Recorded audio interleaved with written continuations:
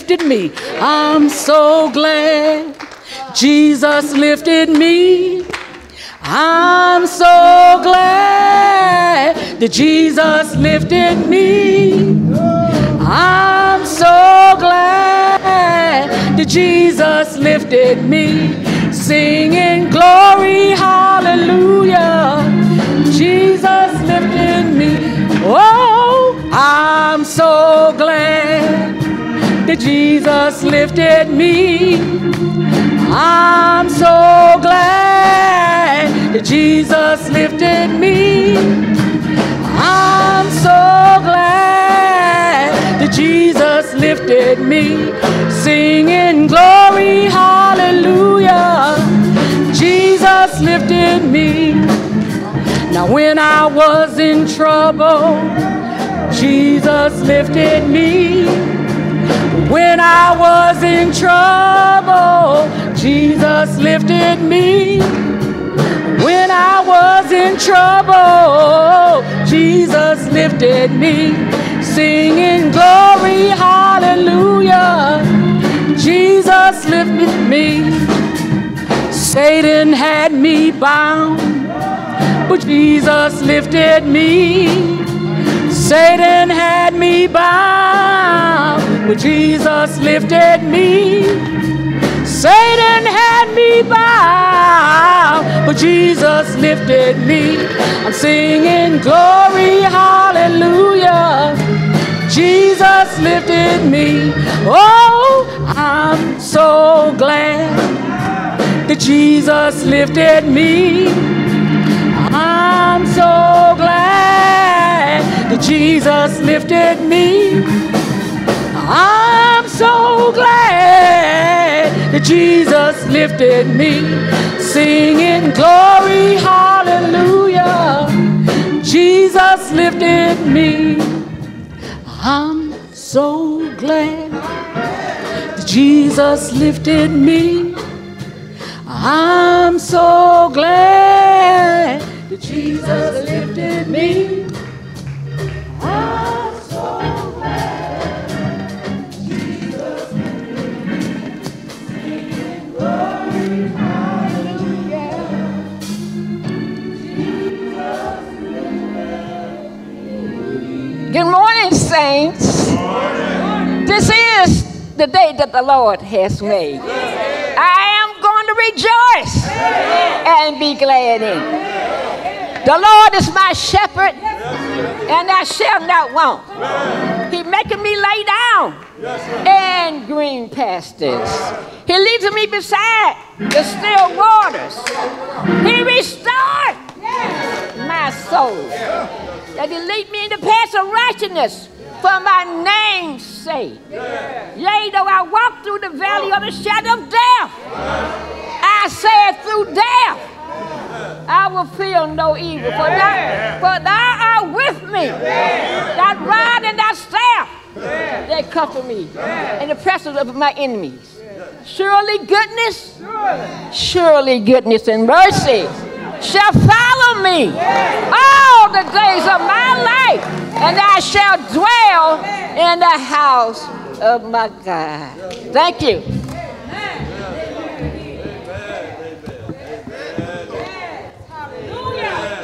Thank you, Lord God. Thank you, Lord God.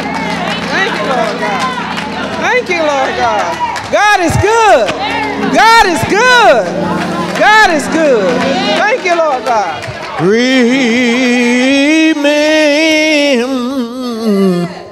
Yes. me. Remember me, Lord God. Remember Yes. me. Remember me, Lord God. Oh, Lord. Remember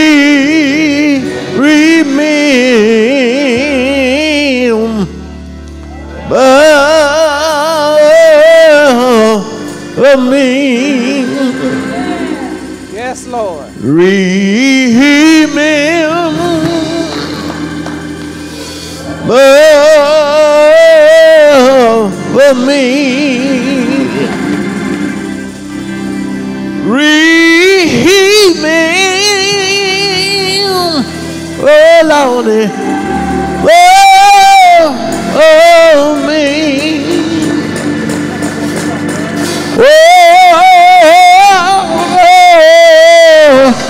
oh Lord,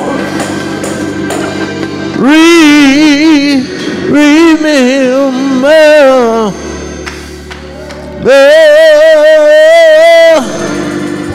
me. Praise God. Heal me, O Lord, and I shall be healed. Save me, and I shall be saved. For you are my praise. Jeremiah 17:14. Members in the hospital, we have none. Praise God. Praise God. For he is a healer. Thank God. Members in nursing home, we have Willie Mae Davis, the Ann Arbor Inn in Warren, Mother Dolores Gibbon in the Lodge at Taylor, Deacon Charles Reese in Lakeland House in Troy, Mother Juanita Swanson in Village of Westland in Westland, Michigan.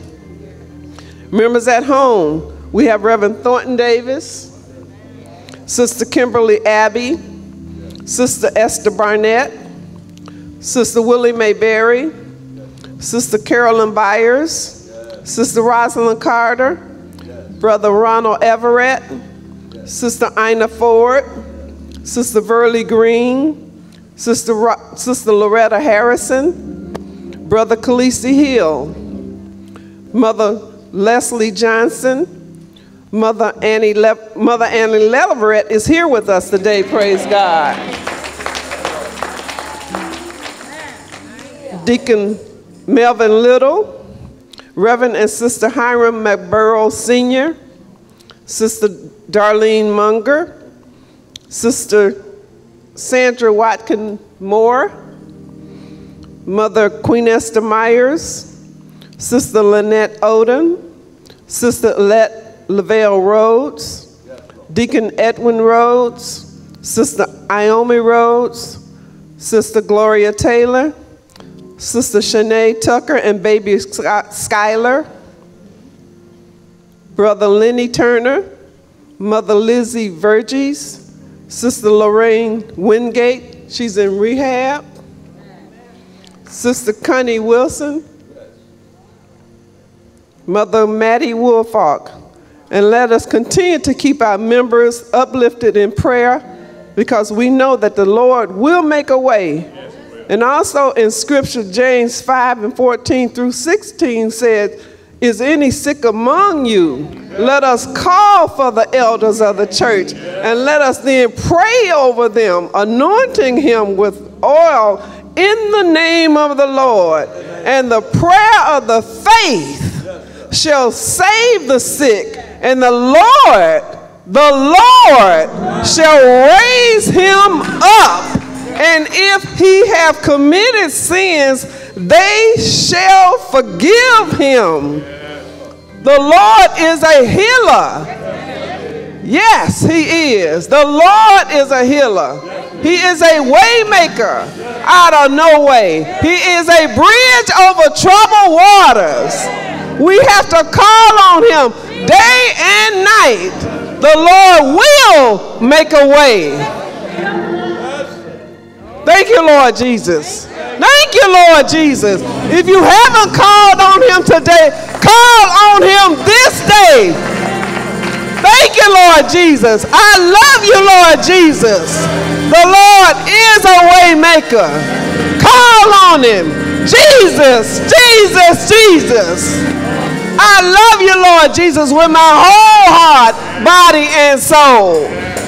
Now we will have prayer.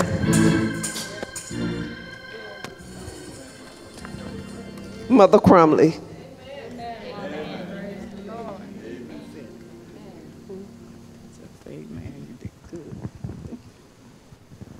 Amen. First, giving praise and thanks to our Lord and Savior for another day.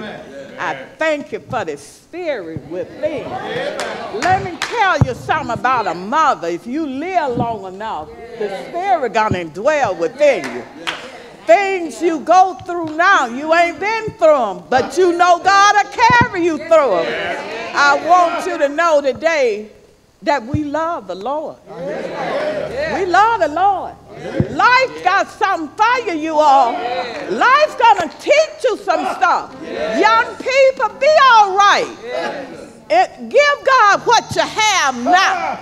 But it's gonna come a day you're gonna want to do and can't. But if you already done it, you don't have to worry about it. You don't have to worry about it.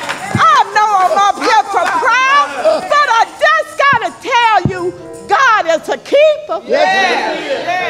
I went to the doctor a couple of weeks ago and I ran in and I jumped on the table, put my shots in the back, and got off the table and was paralyzed. Couldn't walk. Stood there. I said, what's going on? I said, the nurse said, you okay? I said, no, I can't walk. Oh, Jesus. I stood there. I didn't get upset. I said, go get me some water. I said, I drank the water, still went to step. I said, I can't walk. And you all, I know I got to get on with the service.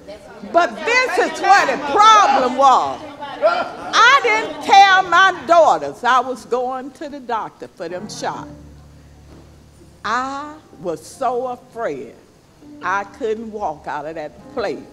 And the doctor came. One of the nurses said, go get the doctor. Bring him back. We don't know what to do for her. And he came back in and showed me. And I said, Lord, I thank you for healing me. You all, we don't know what you're going to go through, but he will heal you. He will heal you. Yes, just trust and believe.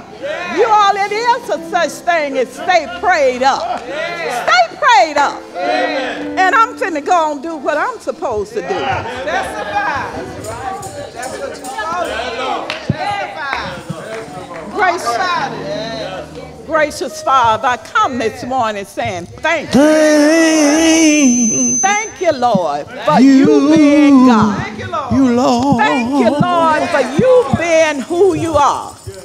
Lord God, before we ask you for anything, you want to thank you for all things and everything. And Lord God, as we ask you, we're going to first say, Lord, please forgive us. Please forgive us for our sins and the things we've done that wasn't according to your word. But Lord God, you're such a loving and a caring God. You love us so much. Out of all we do that's not according to you, you love us. Lord God, I'm interceding for Leland this morning. You love Leland so much that you kept us in operation 100 years. Lord God, that's a blessing. I thank you for it. Lord God, I'm asking this morning for you to bless our sick and shut in list.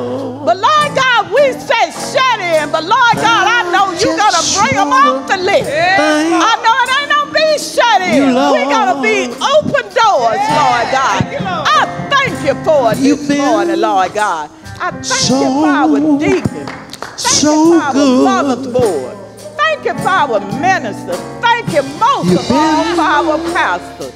Lord God, give us the open mind to be obedient to the pastor and our leaders. We need them, Lord.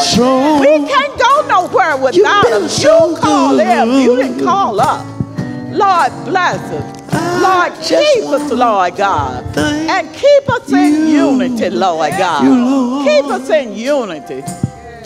Touch someone that's going in for different procedures and don't know how they gonna come soul. out. But Lord God, just keep your hand in the Lord's hand. I know what you'll do. I know you will. Lord God, this prayer I present to you today in the name of Jesus. I pray. Amen. So I just wanna thank you, Lord. Thank you, Lord. Thank you, Lord. Keep on. Thank you, Lord. We can't say that enough. We can't say that enough. Thank you, Lord. You can't say that enough. Thank you, Lord. Thank you, Lord. Thank you, Lord, for all that he's done for us. I'm talking about me. You have to be personal and say it about you. Thank you, Lord, for waking you this morning. He didn't have to touch you. Many was passed by that didn't wake up this morning. Thank you, Lord, for waking me this morning. Thank you, Lord, that I had clothes to put on my back. Thank you, Lord, that I had food on my table, Lord. Thank you, Lord, that I had shelter. Thank you, Lord, that I had a little car that I could drive up and down the street. Thank you, Lord, for my husband, Lord. Thank you, Lord, for the wives, oh Lord. Thank you, Lord, for my children, Lord. Thank you, Lord. We just have so many blessings that we take for granted. Thank you, Lord. Just for so much that you do that we take for granted, that we just don't say thank you enough. Thank you, Lord. Thank you, thank you, thank you, Lord. Thank you, Lord. I just want to say thank you, Lord. Thank you, Lord. Thank you, Lord. Thank you, Lord. Thank you, Lord. Mother Banks, Pastor Noten, we turn it over to you.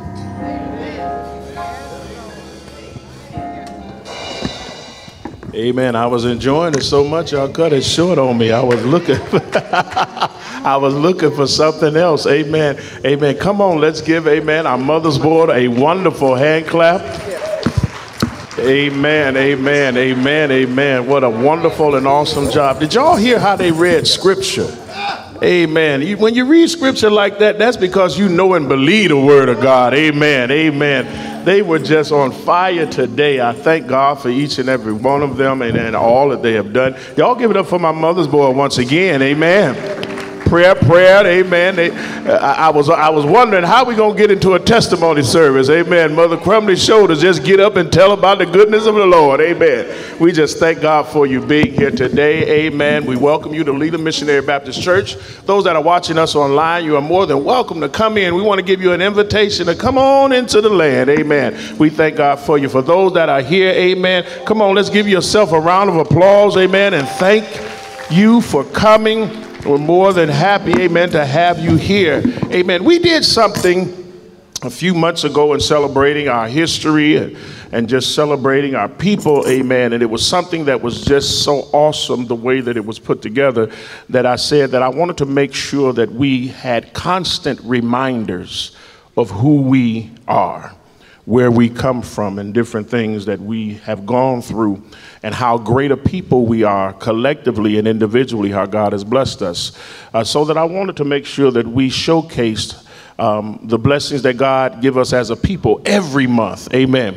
Amen. So I put to task, amen, Dr. Hildred. She was just speaking in my spirit. Amen. And so I spoke to her. Amen. And she has put some things together. And I want you all to just pay attention as we have this presentation that comes. As she prepares herself to come up, amen, what I want to do, amen. And is that large enough? Do you need a larger? That's good. Amen. And so I want to make sure we pan the camera on her. Amen. She's beautiful. Give it up for her. She's beautiful. We want her to show it. represent Leland, amen, amen. So as she comes forward, amen, we want to make sure, amen, we give her attention, amen, amen, amen. We will have now for Dr. Hildreth to come and give us our presentation. Thank you. To my pastor, Reverend Knowlton, to the associate ministers, officers, members, and friends, good morning. Good morning. The monthly Black History Notes that will be shared will be brought to you by the Leland Museum Committee. And I want to say that because it's not just me who's doing it. I'm depending upon other people to help us to complete the task that has been handed to us, because it's a little bigger than just what we do in February. We're going to also be bringing some interviews that we're doing on members, and I may be coming to you to ask you if you would do an interview with us for the church's anniversary. So keep that in mind. Just very briefly, can the museum committee stand up? Just very briefly. If you signed and said you would help, thank you so much. They deserve that. So we're going to start with Cush. I'm going to be, I think a good place for us to start these is at the beginning. A lot of people will try to tell you that we did not have any great empires in the ancient days. And we should make sure that not only we know that we did, but our children know that we did. And so standing on what we see in the Bible, in Joshua 4:21, it tells us that we're supposed to pass this information down and make sure that our children understand how good God has been to us as a people. So if we start with Cush, we see that the kingdom of Cush was located on the Nile in a region called Nubia, in what was now southern Sudan and southern Egypt. Though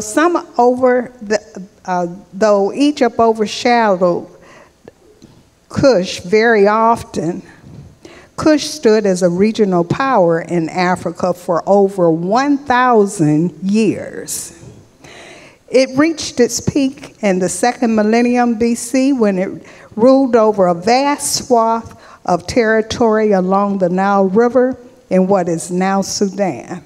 Almost all of what we know about Cush comes from the Egyptians. It was an economic center that operated a lucrative market. And they marketed in items such as ivory, incense, iron, and especially gold. Cush was both a trading partner and a military rival of Egypt. It even ruled Egypt as the 25th dynasty. Cush adopted many of its neighbors' customs. For example, their style of dress was similar to that of Egypt's, and they built pyramids. Of course, it was their own type of pyramids. But there were differences also, because their language and their written system was different. The next empire that we'll look at very briefly, and you'll notice that these are going to be short. They're not going to be as long and elaborate as the ones in February, but I'm hoping that I still share some good information with you. If we look at Mali, Mali had kings, and they called those kings Mansa. The Mali Empire would reach its high point of strength during the reign of Mansa Musa. Musa became the ruler of Mali in 1312. The Mali Empire flourished because of two resources that they had: gold and salt, rock salt. Musa is best known for his 4,000-mile journey to Mecca, because he didn't go by himself. Just imagine this. He took a caravan that included tens of thousands of soldiers, slaves, heralds. And if you don't know what heralds are, they are messengers, communicators. When they would pass through a city or a town, the heralder would go before them to let them know that this king and all these people are coming through. His heralds were draped in Persian silk and carrying golden staffs. The elaborate convoy that accompanied Musa marched alongside camels and horses carrying hundreds of pounds of gold. He would go on to have an empire that spanned several territories, including current-day Senegal, Gambia, Guinea, Nigeria, and Chad. This is all in addition to Mali. So that was a huge empire. And you've heard me talk of Timbuktu in the past. Timbuktu was located in Mali. And of course, at first it started as a trading post, but it became eventually a learning center of the world. Mali would be conquered by the late 15th century. Now this ends today's historical note. We hope to start featuring the interviews that I mentioned earlier of our members in May. Thank you. Amen. Thank you so much, Dr. Hildred, and the committee that supports her, amen, and what she's doing, amen. It's good to know about yourself, amen, to learn more, amen, about ourselves, and so we want to make time for that, amen. Brother Booth, if you could stand up, Brother Booth, amen. Brother Booth is in the house. Brother Booth is in. Give it up for Brother Booth, y'all. Amen. Amen. He is going to head off, amen, our Men's Day, amen, amen. So we thank God, amen, for him. He said he'll think about it, and when he didn't say no, I know that meant yes, amen. So he's going to think about it, but I just wanted to make sure that I made a correction. Our Men's Day will not be on the 21st of April, amen. That is our male chorus concert, amen. That is our concert, amen. So we'll be getting back with you with a later date of our Men's Day so that we can make sure that we get all things together with that, amen. And we just want to make it as spectacular as you wonderful women do every time on Women's Day, amen. Amen. So we have a great man that's going to head us off, amen, and we're going to make that date available to you as soon as the men meet after today, amen, after service, or a brief meeting with the men after service, amen. And this will be our concrete date. It won't change. It won't shift, amen. This will be our date that we're going to have every year when we put this date together. Come on, let's praise the Lord, amen, for that. Thank God. Leland, I'm going to tell you, I got a little nervous this weekend. I don't know about you. Did any of y'all get a letter? I didn't get a letter. Amen. There were some letters that was mailed out from Leland. Amen. Can I have our membership committee to stand? Our membership committee, stand up. Membership committee, stand up.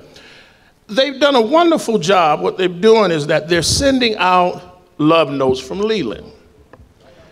Oh, now y'all got to see it. They're sending out love notes. There have been times in my past I didn't get love notes. So I was nervous when I went to the mailbox and I saw Leland Missionary Baptist Church. And I say, oh, Lord, they done sent me a letter. Amen. I don't know what Sunday morning going to be right, but they timed it right after Easter. I was a little nervous, but I opened it up and it was a love letter of concern and care from Leland Missionary Baptist Church. Amen. And we have so many ministries that have continued through the pandemic. Amen. We have our prayer band. If any of our prayer band members are here, please stand. Amen. I just want to show you some love. Amen. Any of our prayer band members that are here. Amen. Amen. So they're not, nobody's here, but have anybody ever received the love from the prayer band? Amen. Stand up. Amen. Stand up. Amen. So let's give our prayer band a wonderful hand clap. They've been consistent with what they've been doing, showing love. Amen. And our membership committee has shown another level of love with just sending out care and love cards to the members. Amen. So I'm going to ask you if you would. A lot of these came back because it was some wrong addresses and things. So I'm going to ask you, and I'm asking you, please, don't make it hard for Leland to love you. So all you got to do is, amen, please just refill out your card, amen, if your address have changed, if you've moved, if your telephone number have changed. That way, if anything should happen to you, amen, or we just want to reach out and show you love, because a whole lot of people nowadays say, well, the church don't do nothing for me. The church they don't never show up, they don't never call me. But we here at Leland Missionary Baptist Church are doing the best we can to reach out to you, to have communication with you, to show you love and let you know that we love you with the love of Jesus. So please, if your number should change, if your address should change, please let's fill out the cards so that we can be in contact with you. Come on, let's give it up for the love of Leland.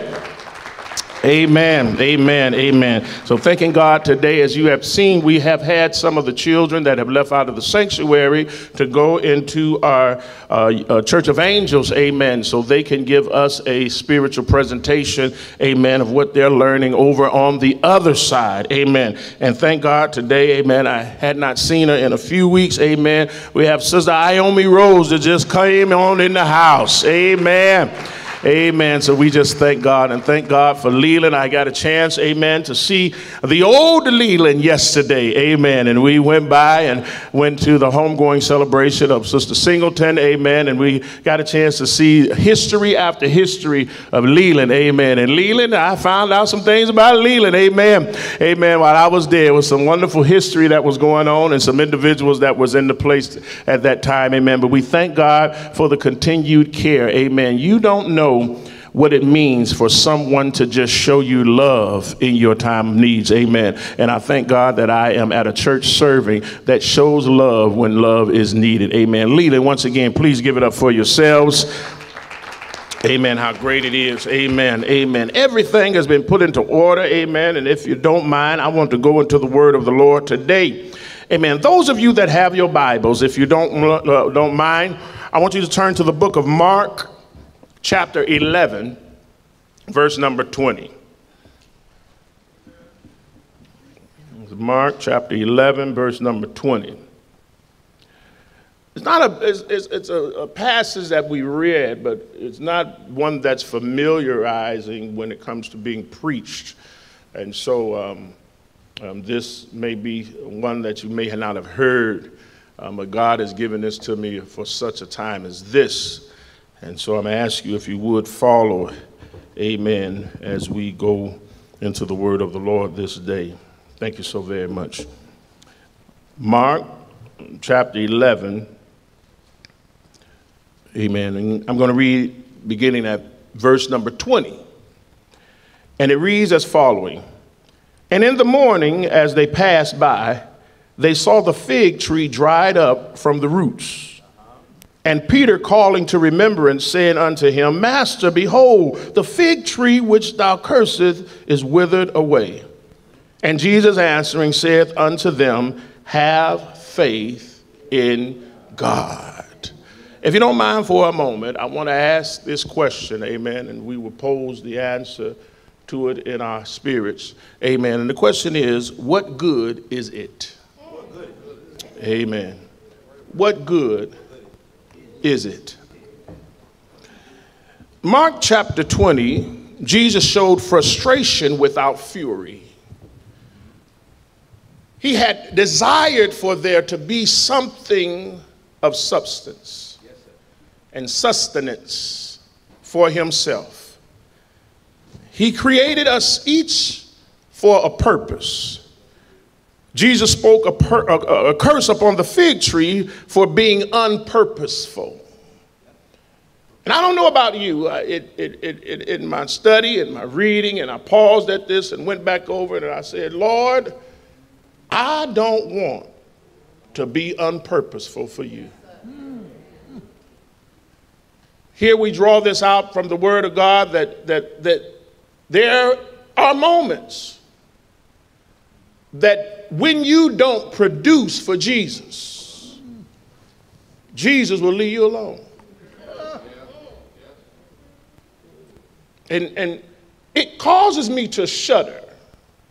And I know it's not just me, but I know that as many of us is in this room, it causes me to shudder when I live my life and know that the only reason that there are abilities for me to wake up in the morning, for me to overcome obstacles in my pathway, for me to get healed from sicknesses, for me to have joy after sorrows, for me to have strength to make it to tomorrow, is because of Jesus. That's it. That's it.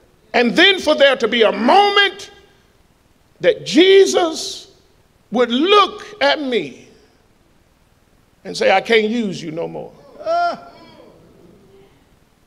That causes me to pause. It causes me to have serious thought that, Lord, I don't want for you to ever tell me that I'm not useful for you. Lord have mercy. Here now we have this, that God created us all for a purpose. Yes, he did. He spoke a curse upon this fig tree for being unpurposeful in its creation.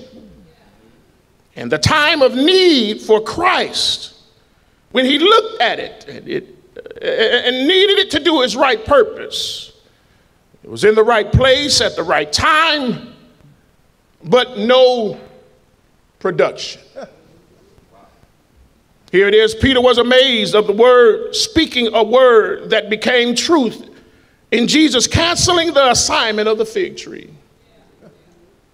The fig tree which was figless. This is why we have to understand that we have to have this, that we always claim so much the ways of trusting Jesus when everything is going our way. But then we have doubt in believing the outcomes of what could happen when we don't do it God's way. I just want to, it won't be long, but I'm going to be direct today. That the truth of the matter is that we have to understand that there are consequences when we don't live lives that are purposeful and intentional and the reason that God created us, and we don't produce. Truth of the matter is that it does not matter how seasoned you are. You still have the ability to produce. Does not matter how hurt you are. You still have the ability to produce. It does not matter what else is going on in the field. You still have the ability to produce. Here Jesus shows us with this example. Jesus take advantage of this moment to share with the 12, to have faith in God with confidence that if you do, you can speak to the mountain and move and it be thrown into the sea, having no doubt in your heart, believing what he says will be done. Whatever he says will be done.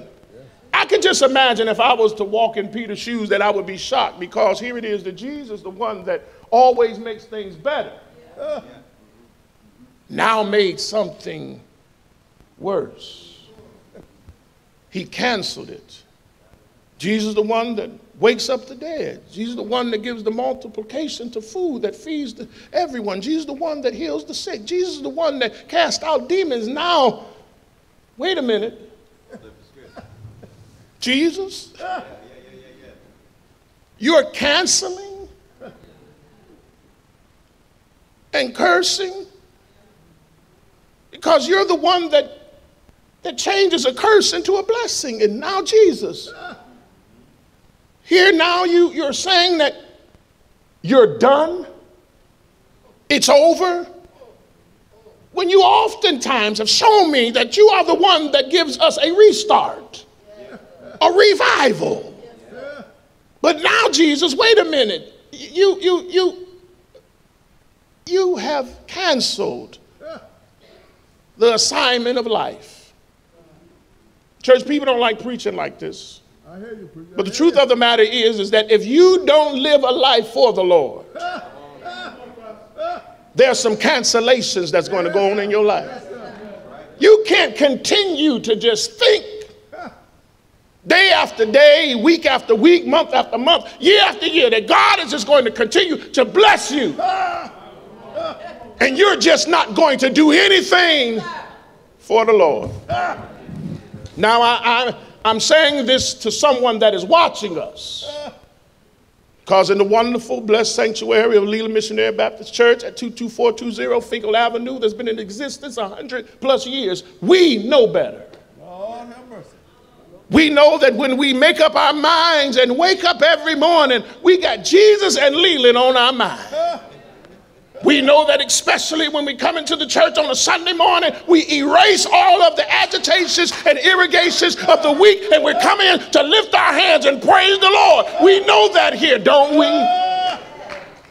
I'm not talking to any of you, but I just want to bring it to the consciousness of our minds that there's someone that we might walk into on a Sunday afternoon. There's someone we'll run into on a Monday or every day of the week that we need to be encouraging. Yes, sir. Yes, sir. Yes, sir. And I made up my mind that I want to be purposeful for the Lord. That's it, preacher. That's it.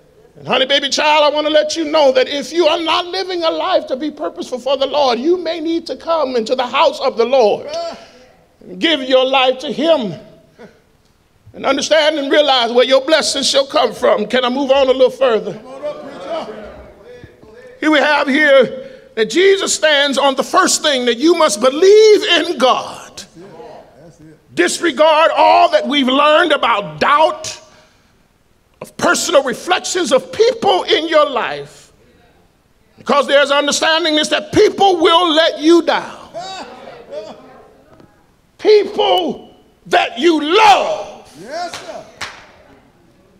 People that you adore. People that you make sacrifices for will let you down. Yes, sir. If I could say this, truth be told, there are some people that we have at moments in our life put in front of God. Preacher. And the moments will come that they'll turn their backs on you. Preacher. People Yes, sir. will let you down. But here we have the understanding that we must get refocused on God. That's it, preacher. That has never failed. No, he won't. He, God, is faithful, dependable, trustworthy, and able to do the impossible, and He can bring all things to pass if you have faith in God to eliminate the distractions of life, that your attraction will become greater towards Him. Yes, sir. God wants to show you who He is. Yes, sir. The truth of the matter is we got to stop looking the other way. I hear you. I hear you. There are some folk that receive blessings, but they don't accept it because they're looking in another direction instead of looking to God. Yes, sir. I hear you. Be careful of looking to who's the new president that's going to be the greatest blessing in your life. Preacher. Some of us know that we've lived through everything, and God has always been our sustainer. It's not been a stimulus check. Here we have now that when we look at this and understand who God is just trying to gain our attention. That's it. That's it. Faith encourages you to move to the confidence into the action, speaking and then doing. Many times we have the struggle with idea of spiritual success without performing a physical activity or moving in faith. But we want God to do everything to us, but we won't move to do anything for Him. Here it is. Faith in God will bring what's in you out of you. What will you produce for God? What will you give to God? God is calling many of us. But the conversation is no and not yet. And Lord, you don't know.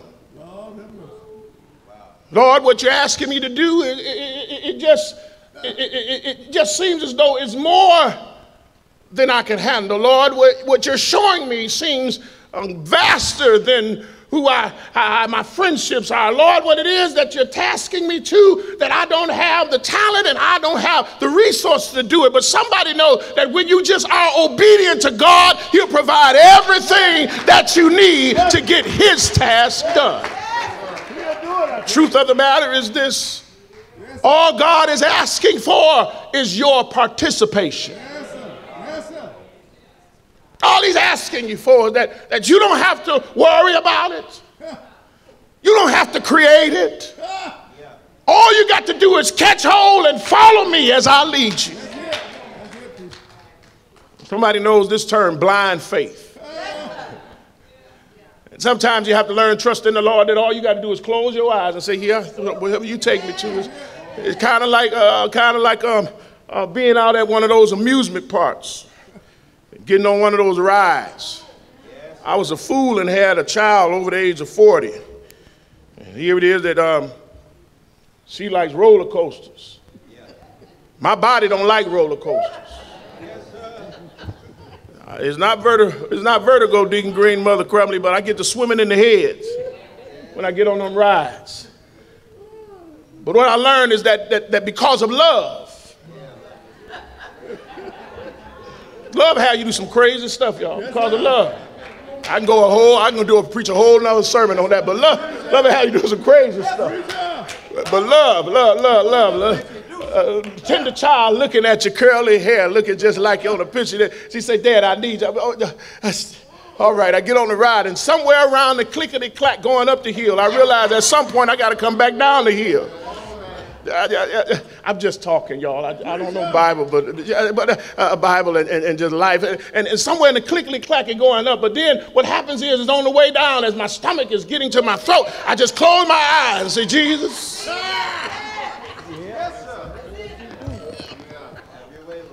Take a deep breath and hold my breath and say, Jesus. Can't hold my breath no more. I just go, It's real, I tell you, preacher. It's real. Come on down. I say that because there are moments that as we are riding along life, Yes, sir. Yes, sir. you just got to hold your breath, Yes, sir. hold your lips closed where you don't say the wrong thing. You got to learn how to close your eyes, because if it's looking at you and it may distract you, and just say, Lord, lead me. That's it. That's it. Yes, sir. Some of us can give testimonies and say that I know what it's like for God to lead me. Yes, sir. And then when I open my eyes and I take a brief breath, all I can do is say, thank you, Lord, it's over. That's it. That's it. Here now we have this. Today we deal with such a cancel culture. The fear here is now in church that we have too many canceled Christians. Oh, have mercy. Oh, have mercy. There are too many say saints. Preacher. What I mean by canceled Christians, we have too many Christians that will cancel coming to the services of God because of emotional issues that they don't trust and have enough faith in God to overcome.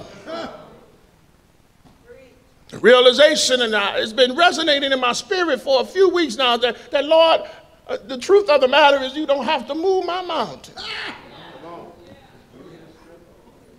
Because I look back and I'm just so satisfied with Jesus, because I look back and there are some yesteryear's issues that I'm still dealing with. Yes, sir. But the strength of it is that I have to remind myself of the past pains, because I got over it and I'm above it now because of the love of Jesus. And sometimes I just want to help someone along the way. Sometimes be careful of sitting on your seat of sorrow and reminiscing on ruined times. Too often of a time we remind ourselves of the remorses of our life.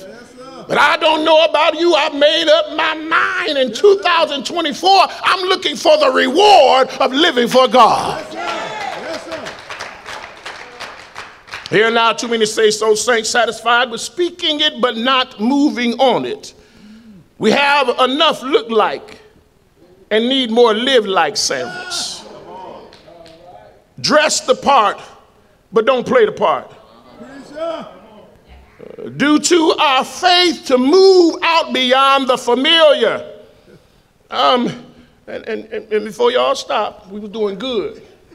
Y'all was clapping and saying amen. I start saying something y'all don't like, y'all shut down quick. Amen. But I'm talking about this fig tree, y'all. I ain't talking about y'all. I say everything good at Leland. I ain't talking about y'all. I'm talking about this fig tree that you can look the part. If we look at this and we go into the study of it, it says that the fig tree was full of leaves. It was so full of leaves. Now look, y'all. It was so full of leaves, it fooled Jesus. Jesus was on an assignment and knew when the date would be done, that his life would be over. He didn't have no time to play. I hear you. He knew what he came to do and understood every movement that was happening in his life. It was so blossoming that it fooled Jesus. Jesus looked at it and said, well, I'm hungry. There is a fig tree. And he walked to it, and it looked like it was so succulent. It looked like he would have the satisfaction that there being something of nutrition given to his human body, that he went to it and searched. I hear you. I'm going to give y'all this. He went to it and he... Preach, Pastor Noble. Preach.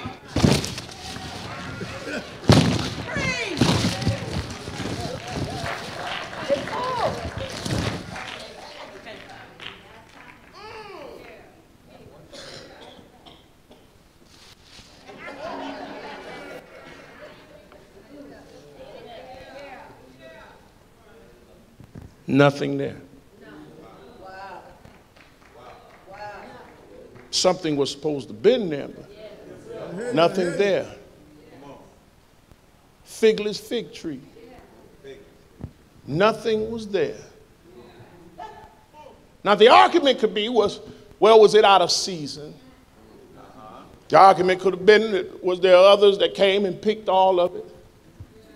I hear you. But the understanding of it is that everything that was created by God. Yes, sir. Yes. And there's something about that when you know and understand that Jesus is coming to search you, what do you have for the Savior? Is there something savoring left in you for the Savior? Everybody look at everybody and smile. Just look at somebody and smile. You ain't got to smile at me. You look at somebody and smile. You came here with them. Yes, sir. You knew what cologne they was going to wear. Don't act like they stinky now. You sit next to them every Sunday. You know the liniment and all that. Y'all talk about what y'all rub on your knees and elbows, ankles. You know how they breath smell, which medication they took, the orange juice they drink, or tell them, girl, don't drink coffee this time. Look at your neighbor and smile at him. Is there something savoring in you left when the Savior shows up? Here, the fig tree hadn't produced anything for the Savior. What an awesome opportunity it would have done for Jesus to have changed this message and say that because this fig tree nourished me this day, it will live forevermore. Y'all missed y'all shot on that. Because when I showed up and asked and was in need, and it provided what the Savior needed, it will forevermore be blessed. Because when I called on the name of Green and Clay and Leverett, and they answered when I called them and were able to give praises, worship, and honor unto me, their lineage shall ever be blessed from this day on. But it didn't happen. It would happen now that too often of a time we look like it. I don't want a plumber dressed up as a policeman. Come on up, preacher. I don't want a firefighter coming in my home talking about he's a painter. Come on up, preacher. Oftentimes we need to be who we display ourselves to be. Yes, sir. Especially for the Lord. God needs you to be what he made you to be. and do what he called you to do. I don't mind if you just, I didn't bother you today. If you don't mind, tell your neighbor, say, neighbor, I might need you. Stop pretending. Y'all didn't get that. Turn to another neighbor and say, neighbor, I might need you. Stop pretending. Now look at the one you really want to look at and say, no, stop. Don't do it. No, it's first Sunday. Don't do it. Don't do it. Don't do it. Don't do it. But the truth of the matter is that too often of a time we look the part. Yes, sir. But we got to learn the seriousness of the times. We need individuals to live the part of the purpose that God called them to be and what you proposed yourself to be. Yes, sir. Yes, sir. Oftentimes we want to put on things that we are not prepared for our own individual reasons. Yes. But you can't handle the weight of it. Here we have now Hebrews 11:6 says it like this: without faith it is impossible to please him, our God. The word, along with countless references in the Bible, makes fact of the component of a Christian must be faithful. Faith is required for our salvation, for an effective prayer life, drawing in supernatural to the natural, healing, deliverance, miracles, and only from the actions of faith, manifesting belief, moving into the actions of what we expect to receive from God, making us greater productive saints. If you don't believe, you can't have. I hear you, preacher. I hear you. If you don't have faith in it, you can't get nothing out of it.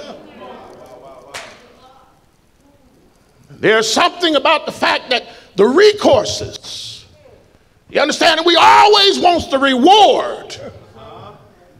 But we have to live a life of faithfulness, believing and understanding the ability of God to not only bless us, but Lord, don't take your hands off of us. If you don't mind, just for a moment, tell your neighbor, neighbor, I'm changing. Have here that I want to be more, I want to produce more, neighbor, I'm changing. Without faith, we can never discover the peace of God and have peace with God, to please God, and having the faith will give us the will to remove those things that out of our life that we can receive the rewards of living a life with God. Jesus is emphatic of this. You must have faith in God, believing in the reality of the ability of God, pertaining and fusing your spiritual man and your natural man, whereas you can't just feel it on the inside and not show it on the outside. There's something that we need to understand, that when we have faith in God, there is an outer man that shows a confidence and understanding that as long as I got God on my side, my knees not knocking no more. As long as I got God on my side, I've learned that when I look past my present problems, that my frown is turned upside down to a smile. That I can praise God in the midst of the problems that are going on in my life, because I understand that he just has not delivered me yet, but I trust him to be a deliverer. Here it is now that Jeremiah helps me from a place of discomfort and disappointment. But beyond his complaints, the word of God was like a fire inside of him, shut up in his bone. My question is, what's in you? What's of you that God needs to come out of you? Yes, sir. What is undeniably the yearning for the expressions of God beyond the current problems in your life? Maybe it's not good. Maybe it's not a good season for you.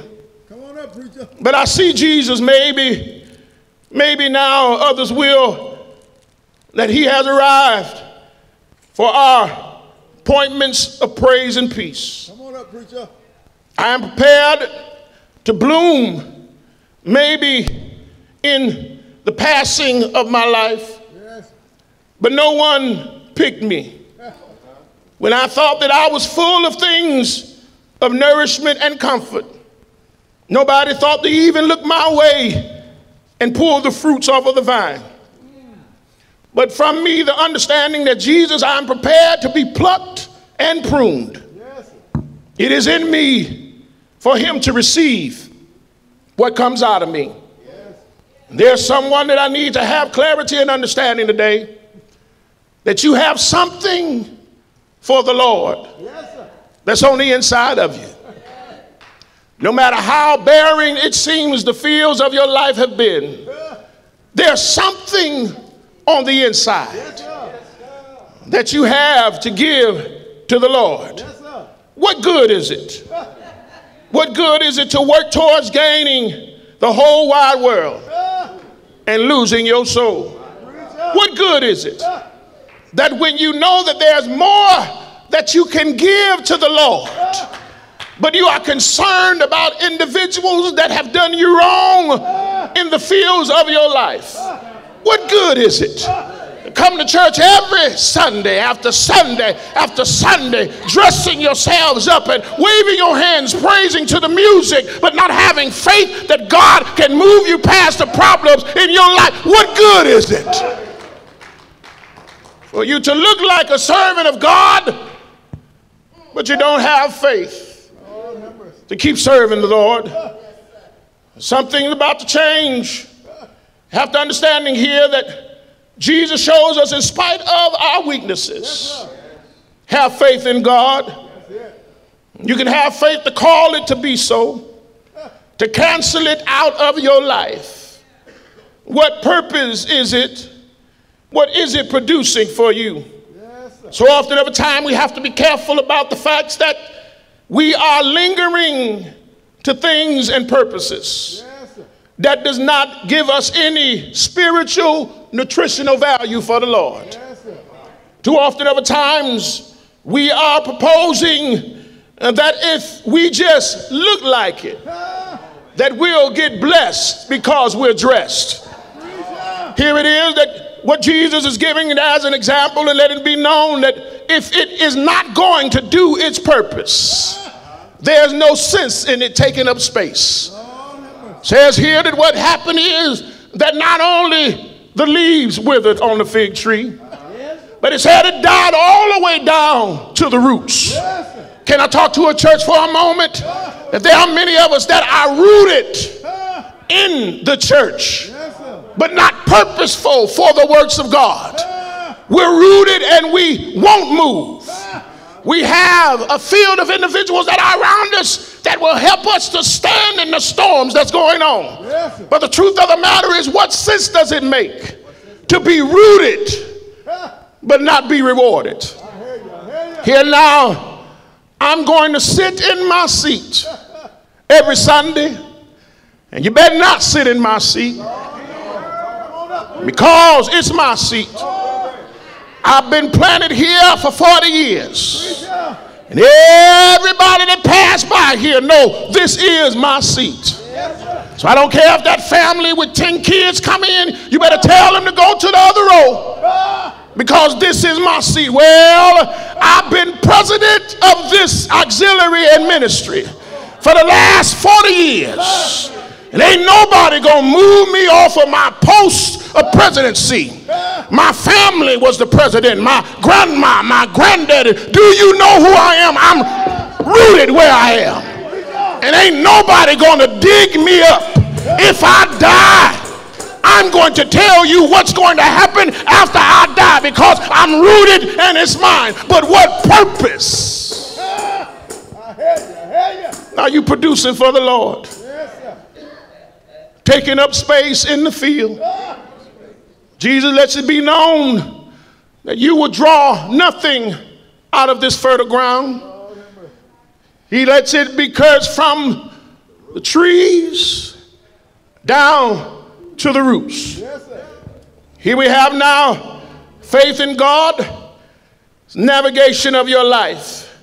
Faith that God will undergird you in sinking situations. Jesus lets them know to have faith in God. That no matter how there are crucial moments in your life, to make sure that you are still having the ability to produce when the Lord shows up. have faith in believing in God that prayer will fix it. Now faith is the substance of things hoped for and the evidence of things that are not seen. That you must have faith when you don't have enough sustenance. You must have faith when you don't see it. You need to tell your neighbor that, neighbor, it's going to change. There's an understanding that when I have faith in the Lord, that it does not have a hold on me of the enemy trying to change my mind. That when I have faith in the Lord, what good is it to have doubt in my life? That when I have faith in the Lord, it gives me the understanding to have hope beyond the despairs and the sorrows of my life. That when I have faith in the Lord, there's a joy on the inside that changes my journeys thing. That there are times in my life when walking along the ways that I've had my head held down, but there's something about having faith in the Lord that I can hold my head up and say, bring it on, because I know that God got my back. Can I close it like this, y'all? Is there anybody in the building today that can stand to your feet and tell somebody a testimony that there are times in my life that I didn't know how I was going to make it? There were times in my life that it looked like it was going to be better, but it wound up being worse. But there's something about the disappointment that I did not get discouraged because I looked beyond my problem and I saw God on the other side of my issue. Is there anybody in the building today that can give a testimony to somebody and just let them know whatever problem you have you tried my Jesus? Tell him he's all right.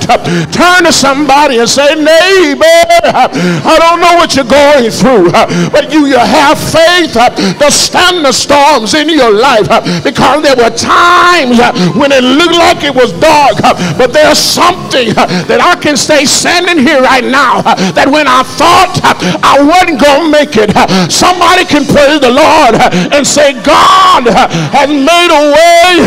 I'm still here by his grace and his mercy. Ain't he worth being glorified? Clap your hands.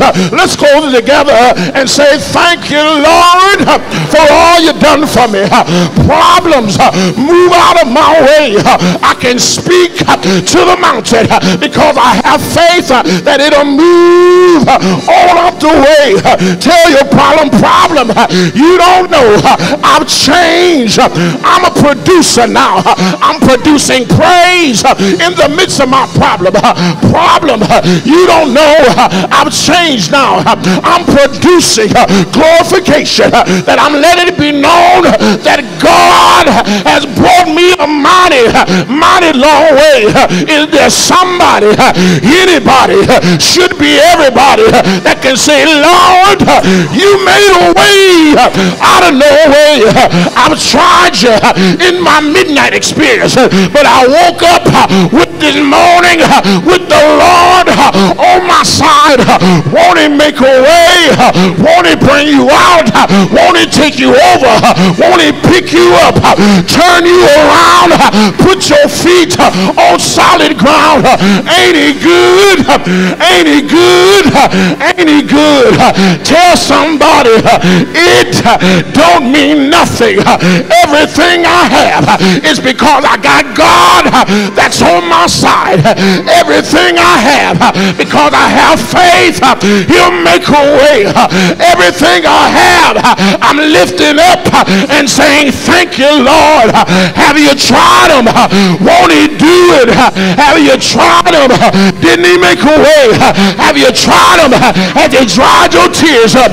I know it is good that I've seen disappointment. I know it is good that I've been been through some pits in my life. I know it is good that I've had sickness in my body.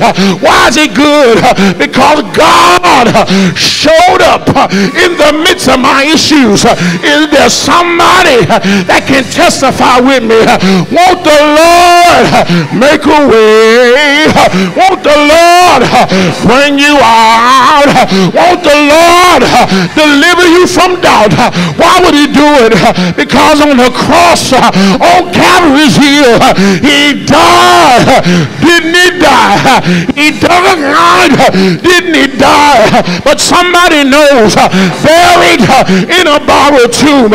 Somebody celebrated, thought it was over, but somebody knows 3 days later he got up with all power, and now I can have faith that even when it looks like I'm knocked down, I'm buried, I'm dead, I'm delivered, because he got up with all power to overcome all power. I can endure all power.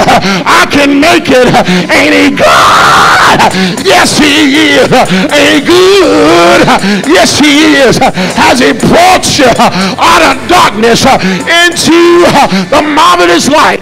Look, look, look, look, look where the Lord has brought you from.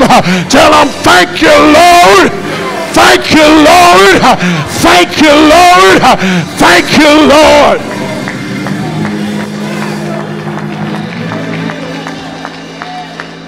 What is it good for?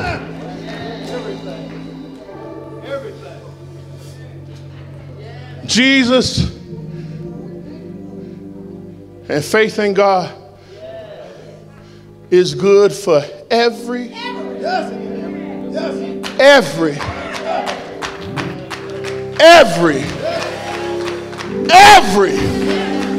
situation in your life. What is it good for? We hold on to no good things more than we hold on to what's good for us.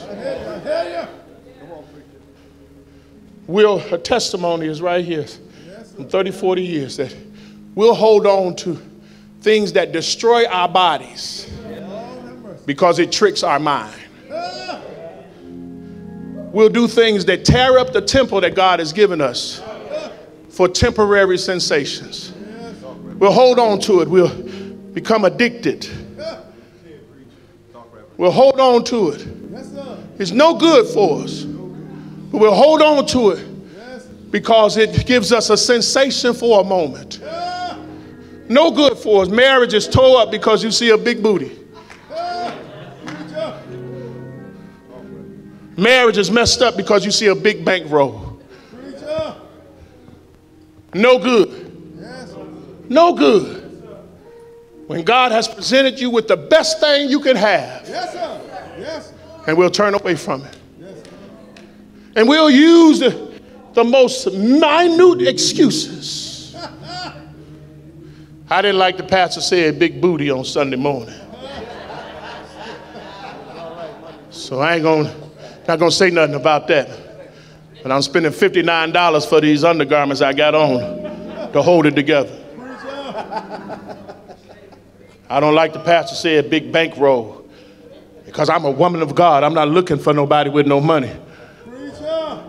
But you looking. The truth of the matter is that we both don't want to be sitting up in the cold. Somebody got to work. But we use the most minute things to say, I'm letting God go. What good is it worth? What good is it for you? For you to pad problems in your life instead of giving God praise for your life. That's it. It's good to have forgiveness. Yes, sir.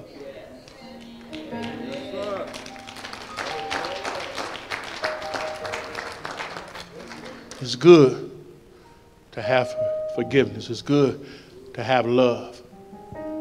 it's good to have recall in our life, because most moments, the problem that irritates us the most is because it's the closest to who we are or who we were. And saints of God, this is what we have to stop doing. We have to stop hating who we were and trying to forget about who that was, because God used the used to be you to get the you now.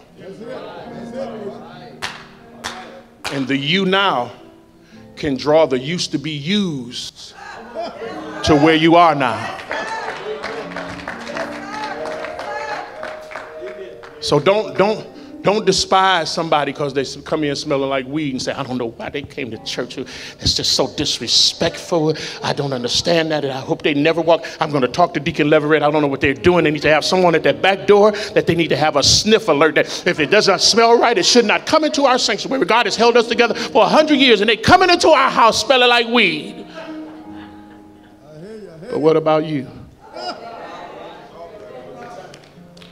Can't believe they coming into the house of the Lord drunk, liquor on their breaths, and they walking up in the church. You can smell it. They didn't even take the time to do it.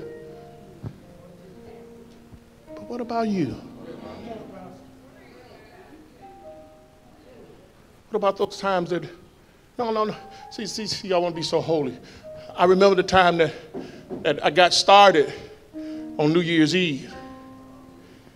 But because of a grandmother and a mother and daddy that was a bald-headed black preacher, that when I was grown and out on my own and was alone and did the things I wanted to do, that somewhere, that no matter where I was turning it up, that something would always make me look at my beeper back then.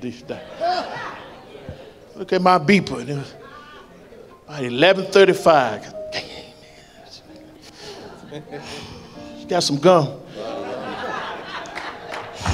Give me some orange juice, man. Give me a rock and rye pop.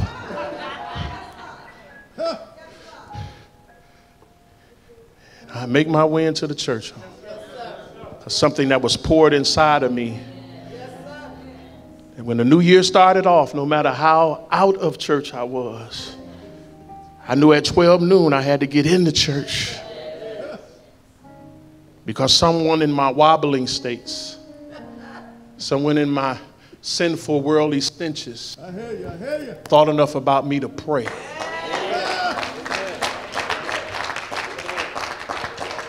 Say, I don't know why you do what you do, but I got a God that'll do everything for you, that while you feel you need to do what you're doing, he'll take the taste out of your mouth. He'll take the sensations. You will drink and won't get drunk. You'll try to get high and he'll show up and say hi. And he'll turn your life around. He'll do that. But don't stop him at the door. Because life with anything of horticulturalism, God dog, I said it right. Anything that deals with horticulturalism means things that grow. In order for it to grow better and stronger, the weak things has to be pruned and cut off. So it's not for us to cut them off at the door. It's for us to get them in, that the Lord can start cutting off things through the Spirit. I say this for those of you that are watching. Come on into the house of the Lord. You don't have to sit on your couches anymore. Come on in. No matter what your issues are or ailments, amen. If you laying at home looking at us, you can come in here and lay on one of the benches and be here with us. If you're sitting at home and you can't walk, let us know. Call the office and let us know. We'll have wheelchairs that are waiting for you and take you from the seat of your car and roll you into the sanctuary. Whatever your issues are, don't just stay at home. Come into God's house and let him have a home in you. What is it good for to just lay and look? But it's all about living for the Lord. Can we give the Lord a hand clap of praise on that? Amen. And you have a responsibility to tell somebody about the goodness of Jesus and invite them into the house of the Lord, because the Lord will make a way. The doors of the church are open by letter, candidate for baptism. What good is it for you to just sit on the outside? What good is it for you to just act like it? But let us begin to grow in the Lord starting on this day. Amen. So all I want you to do is understand that God is looking for you. No matter what state you're in, no matter what issue that you are going through, no matter what you've been through, no matter what mistakes you've made, he died on the cross for all of that. And all you have to do is make up your mind, Lord, I'm here for you. Just take me. He wants you. He wants you to be in relationship with him. He wants you. He wants for your life to become a testimony of life. He wants you. He did it for you. He didn't do it for the preacher. He didn't do it for the deacons. He did it for those that were lost. Those that did not know the way. It was those that shook it up and gambled. And look, he did it for those that fall short. If you don't mind, turn to your neighbor and say, neighbor, do you know the Lord? What's your reply? Man, y'all a good church this Sunday. Amen. Turn to another neighbor and say, neighbor, do you know the Lord? What's your reply? Come on, turn to one more neighbor. Y'all know how we do it. Say, neighbor, do you know the Lord? What's your reply?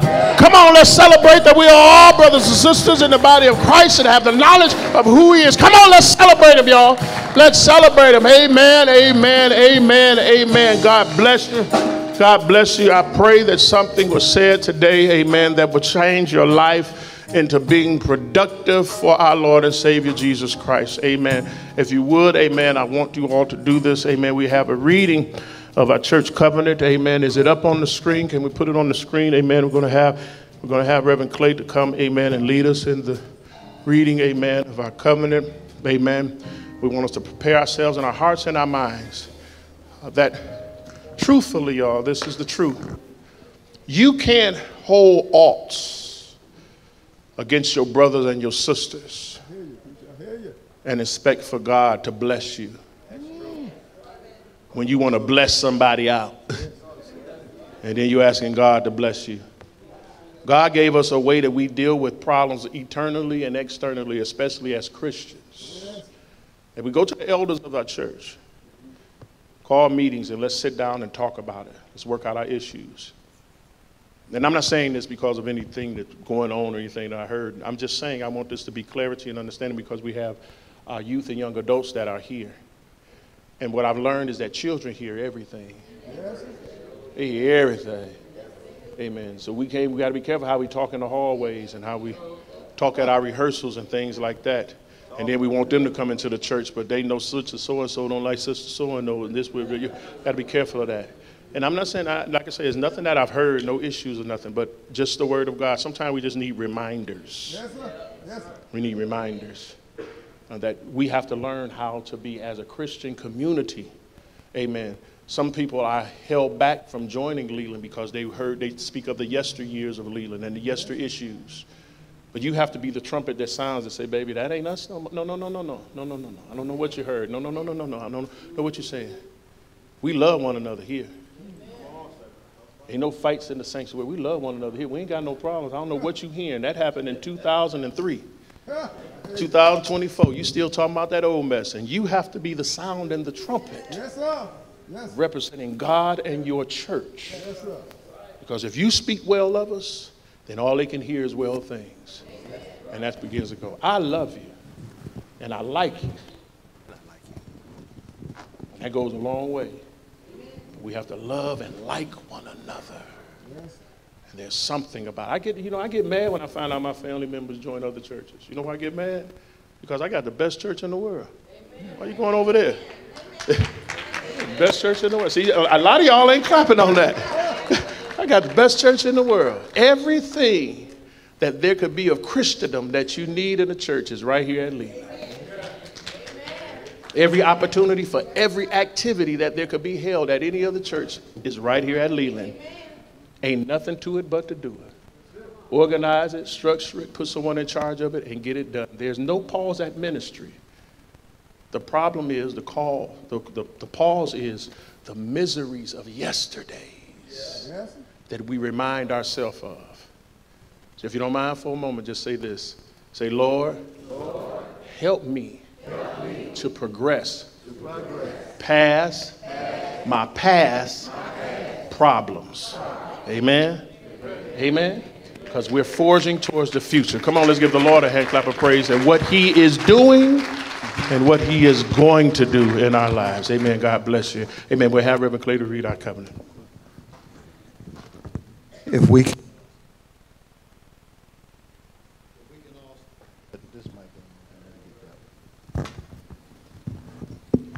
If we can all stand and get our covenant together, and we shall read it together. Pastor said something that we should take to our heart. This is the best church in the world.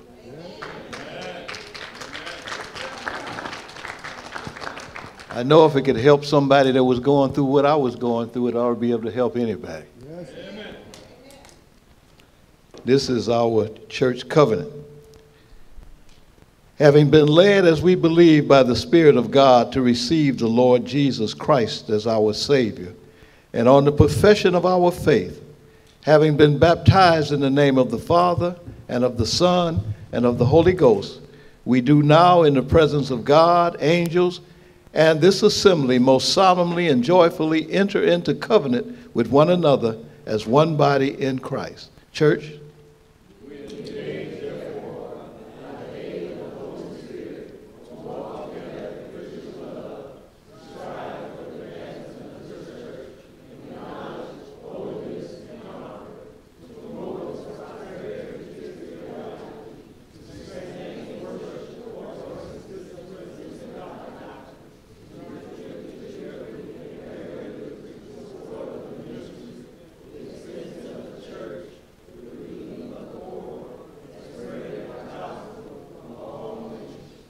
we also engage to maintain family and secret devotion, to religiously educate our children, to seek the salvation of our kindred and acquaintances, to walk circumspectly in the world, to be just in our dealings, faithful in our engagements, and exemplary in our deportment, to avoid all tattling, backbiting, and excessive anger, to abstain from the sale and use of intoxicating drink as a beverage, and to be zealous in our efforts to advance the kingdom of our Savior. Church,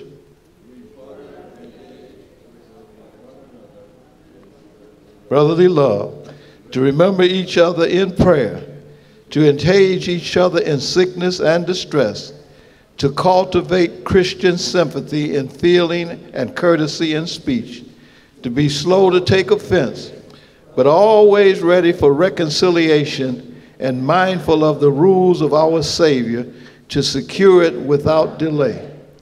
We moreover engage that when we remove from this place, we will as soon as possible unite with some other church where we can carry out the spirit of this covenant and the principles of God's word altogether.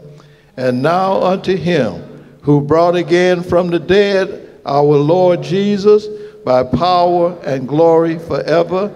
Amen, amen, amen. Amen, amen. Let us take that. Amen. Y'all know how it goes. Be in order. Amen. I shouldn't have to tell you what to do next. Amen. Please be in order to make sure that you are right in your spot so we can just move through it. Amen. I'll be reading you from the 1 Corinthians, chapter 11, verses 23 through 34. For I have received the Lord, that which also I delivered unto you, that the Lord Jesus, the same night which he was betrayed, took bread. And when he had given thanks, he brake it and said, Take, eat. This is my body, which is broken for you. This do in remembrance of me. After the same manner also he took the cup when he had supped, saying, This cup is the New Testament in my blood. This do ye as often as ye drink it, in remembrance of me. For as often as ye eat this bread and drink this cup, ye do shew the Lord's death till he come. Wherefore, whosoever shall eat this bread and drink this cup of the Lord unworthily shall be guilty of the body and the blood of the Lord. But let a man examine himself, and so let him eat of that bread and drink of that cup. For he that eateth and drinketh unworthily eateth and drinketh damnation to himself, not discerning the Lord's body. For this cause many are weak and sickly among you, and many sleep. For if we would judge ourselves and should not be judged, but when we are judged, we chastising on the Lord, that we should not be condemned with this world. Wherefore, my brethren, when ye come together, eat, tarry one another for one another. And if any man hunger, let him eat at home, that ye come not together unto condemnation. And the rest will I set in order when I come. Amen. Amen, amen. Wonderful job, deacon in training. Come on, let's give it up for him. Amen. Wonderful job. Chairman, moving them around. God bless you. God bless you. Amen. As our deacons prepare themselves to go out to serve, amen, we're going to ask those of you that are at home, amen, that we're not going to extend the service longer to you, amen. We want you to make sure that you are more rested up, amen, to come. Amen, and we want to make sure that we gather your attention, that you stay tuned in to us from start to finish. So what I'm going to do for those of you that are at home, amen, I'm going to pray the prayer over your representation of the body and blood of our Lord and Savior Jesus Christ, that you may take communion one and all together in our visual ministry. So let us pray. Father God, in the name of Jesus, Lord, we're asking you right now, Father God, touch our bodies, our minds, our soul. Lord, clear out our minds, Lord God, and the things that we may hold. Lord God, praying right now that whatever is used for the body and blood and representation, for those of us that are viewing, amen, that you would bless it and change it from a carnal use into a spiritual use. Lord, we pray this and ask it in Jesus' name. Amen. Amen. Those of you that are at home, amen, we're going to ask you now to have remembrance that Jesus was with those, amen, that had followed him and they had sat on the table and they had sat down, amen, to be with one another. But there were some complications, amen, in the room, and that Jesus had knew that his time had come, but he knew that there were those that were not all the way, amen, entangled and with him and trusted him to be with them as he traveled. There's the last road that he needed to go on this side. Amen. There were one that would deny him in front of the people because he saw the persecution in which Jesus had to go through. And sometimes in dealing with pains in life, we just don't want to deal with it, and we'll do anything to get out of it. And then there was one that betrayed him, and that because of the riches of the world, he was bought out, he was sold out, because he did not know and understand the fullness of the Lord after what would happen with the crucifixion, not believing totally in the word. So I'm praying right now, let us understand that there will be some pains that we'll go through in life, but keep on progressing with the Lord, because he'll dry all your tears away. And understand that although this world may try to give you things that will cause you to turn your back on the Lord, there's nothing greater than having the Lord on his side. At the time, even though that was happening, Jesus sat there at the table and knew what would happen. And he sat with those to give clarity that on this side, this will be the last time, but we shall meet again and sup in heaven. And he prayed over the bread and he prayed over the wine. And those that were with him, they ate the bread and they drank the wine. Afterwards, they went out to a Mount of Olives. Amen. I don't know what you're going to do with the rest of the evening of your day. Amen. But I pray that you keep the Lord on your life and transition and change and realize and put into place things that is worth it and things that is not worth it. Amen. God bless you. Looking forward to seeing you next week. Come on, let's celebrate. Amen. Our visual audience. Amen. Thank God for you. Amen.